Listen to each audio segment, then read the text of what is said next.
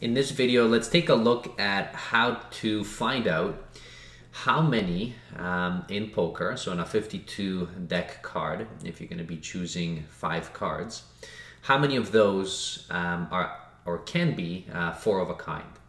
So 4 of a kind that you have, so that means that you would take, okay, so you would choose your 5 cards, and it would turn out that 4 of them are of exactly the same kind. So it could be, you know, possibly all 4 aces, 4 kings, queens, and so on.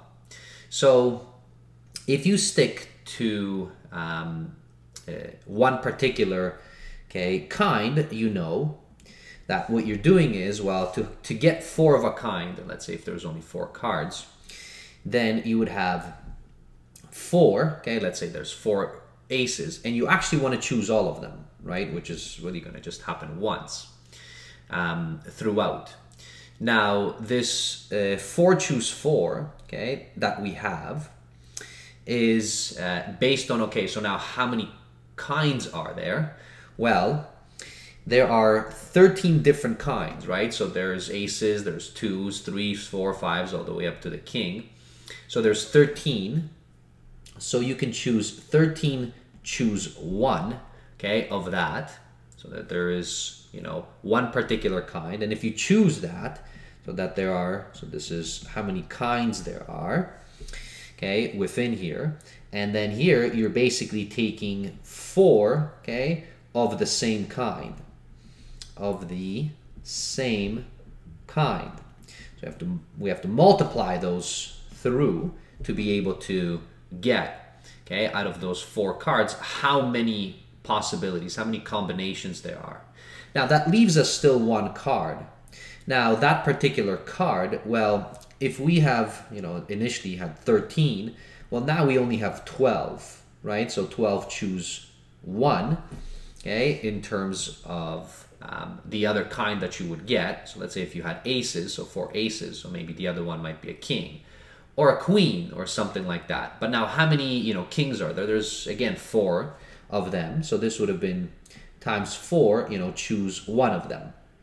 So there are still 12 kind remaining. Once you pick one of them right here, you need all of them to show up for you. And then you have only 12 kind remaining, but of course those 12 have 4 cards. So there's 4 of the kind within. So, you know, 4 2s, 4 3s, and so on. And now you can multiply all of that to be able to get how many combinations in total are there if you wanted to have 4 of a kind. And if you're thinking about probabilities, then again, you would simply divide. Okay, so that would have been divided by 52 choose 5, because there's a deck of 52 cards and you're choosing 5 of them, so that is the total number of combinations throughout. And if you take this and divide it by that, you'll get what the probability is. But the hardest part is trying to figure out how many combinations there are. Okay, so that's 4 of a kind for you. Now, the other one that I want to be able to do in this video is a full house. So with respect to a full house, well, what is a full house? Well, full house means that you have 3 of a kind, and then you have 2 of the same kind. So now, walking along and trying to see how many combinations of those we have, okay, we will walk along the same path. So first is, you know, how many kinds there are. There's 13 different kinds. So again, just like in the previous example, so 13 choose 1 means that you're going to be choosing 1 of those kinds.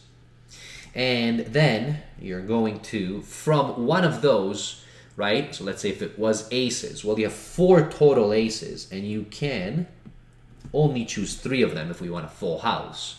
Right, so 4 choose 3 means that we're choosing 3 of those. And how many combinations in total are there for that? So we have how many total combinations are there in terms of all the different kinds? Well, there's 13. Okay, and out of those 13, okay, each one that you pick, okay, has 4 choose 3 combinations. And now for this one, okay, for the 2 of the kind, well, now you only have 12 remaining because you have chosen one of them already.